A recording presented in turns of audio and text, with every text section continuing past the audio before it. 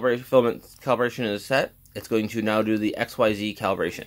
This is the most involved part of it, and you really need to watch the printer and follow the instructions. So I'm going to hit the button. It's going to now home the printer, make sure everything is there, including a full Z home, which it did not do last time.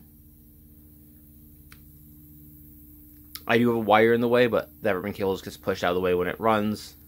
I'm not concerned because I haven't had any issues with it. You won't have such a problem with yours. So it sounds ugly, but that's actually normal. Now I was going to ask you to clean the nozzle.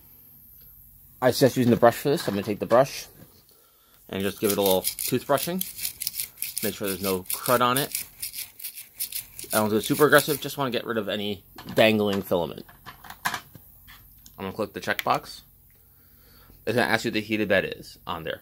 For this, we want to take it off. I'm going to just lift up the corner and pull the bed off. This is, we'll talk about treatment of that once we are up and running. So I'm going to hit no. It's now going to ask us to put a piece of paper on the print bed. If the paper starts moving or gets tight to move, you want to make sure you turn off the printer immediately. Use the red big X button. So now we're going to select. It's now going to bring the head down, and what we're looking for is there's an induction sensor on the left-hand side of the printer that tells it how close it is to the metal. The light will turn off when it senses metal. So it gets close, it's going to take and start hunting for it. Now, if it doesn't see it, you're going to have to adjust the positioning of that by bringing it down a little bit.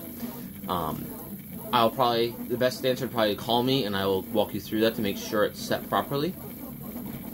And what I often do is sort of grab onto the paper and move with my fingertips to make sure that it's not being grabbed.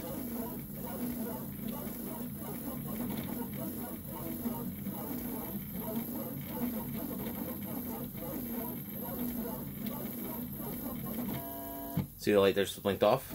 That just means it just found the metal. Now it's going to try to find exactly where the light turns off. Yep, just blinked again, blinked again. So we're getting close to finding that point.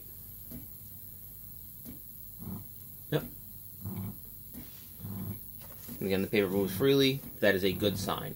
If the paper were to start dragging with the head, this is when you have to turn it off immediately because you could damage the heated bed and the nozzle. And again, if you need to adjust the height of that sensor, let me know and I'll walk you through exactly how to adjust it. It's not hard. It's actually fairly easy. And I'll make sure that you have the right tools to do it. That's why it comes with the Allen wrenches. So I'm going to turn off the video from this point on because it's basically the same thing on all four corners. You want to make sure each of the corners work well. So I'm going to move the paper over to make sure we're underneath and continue watching this. So again, this takes about 15 minutes. It's not the end of the world, but we want to make sure it passes this test before we move forward.